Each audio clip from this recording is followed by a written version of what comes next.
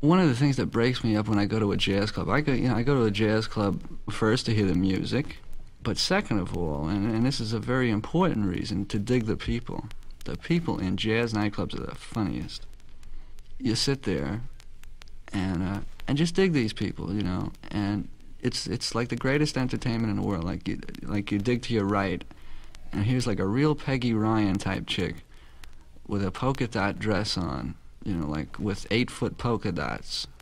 And like she's sitting with a cat in a Glen plaid double-breasted suit. First of all, he's got shoulder pads.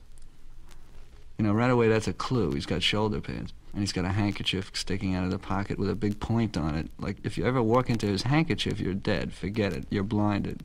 You've had it. You know, dig them now. They're sitting there. And let's say Cannonball is playing. And the chick will sort of lean over to this cat. And like in what she calls a whisper, I call it a public announcement. She says, "Where do they sell the dope?" So then he gets all hung up because he read Downbeat once and he's a hippie. And he goes, "Shh, not so loud." And they never have enough for the tab. They never, no matter how much bread they've got, they're always short $3. And like, he's got to leave his Boy Scout card and go back a few days later and pay it. Then you got the Art Blakey fetish cat. Give him a stirrer and forget it.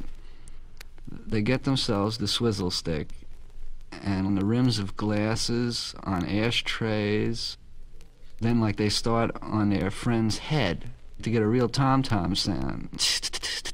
You know, and then boom, boom on their friend's head. They can make your whole evening positively disgusting. Just sit next to these cats and, ugh. And then they've got like a cousin, probably his mother was frightened by Candido once, because he doesn't use swizzle sticks, he uses his palms, man. By the time he leaves Birdland, he's got the reddest palms on Broadway. Then you got just the loud drunks who yell out things, like Monk is playing in here. Can't hear the melody, you know, that kind of jazz, that's a drag. And there's the chick who says, "Excuse me," and disappears like through the tables, knocks your drinks over, steps on your foot, like knocks your cigarettes to the floor, the whole thing. She goes all the way to the ladies' room and then remembers that she doesn't have a quarter. So then she comes all the way back and repeats the scene. You just straightened out your table. And she comes back, knocks it over again, and again like in a whisper. You know, she calls it a whisper.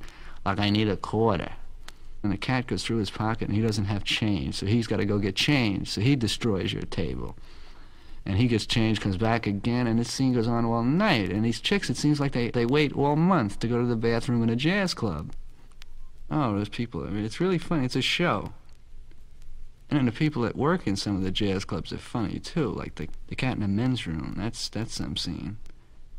Did you ever know anybody who used the hair tonic in a nightclub men's room? Now, I've gone to Birdland. I think I was there like the second week it opened. And I was there like maybe last week. And that bottle of Wild Root Cream Oil is at the same level, man. It has never gone down at all. Unless, maybe I'm exposing a scene, maybe they water their Wild Root Cream Oil. But like they have men's cologne and aftershave lotion and all that shit, and nobody ever uses it, I don't think, man. I think if he ever used it, man, the cat who runs the concession there would flip. He bought that stock, you know, when he opened the concession. Like, and heaven forbid he would have to go out and replenish it, man. And like, you can really hang him up. You don't want to wash your hands. Boy, does that hang him up. You say, "No, man, I'm a pig." And the chick comes over and says, like, "Would you like your picture taken?" You know, and you tell her 18 times, man. She comes back at least 18 times during a set and asks you the same question. God forbid you nod your head. Imagine like if your neck was a little stiff, so you nodded a little bit, like to straighten out your neck. Before you know it, man, she comes back and you're on book matches. She's got calendars with your picture on it, menus, the whole scene. And like, she also hands you a bill for $46.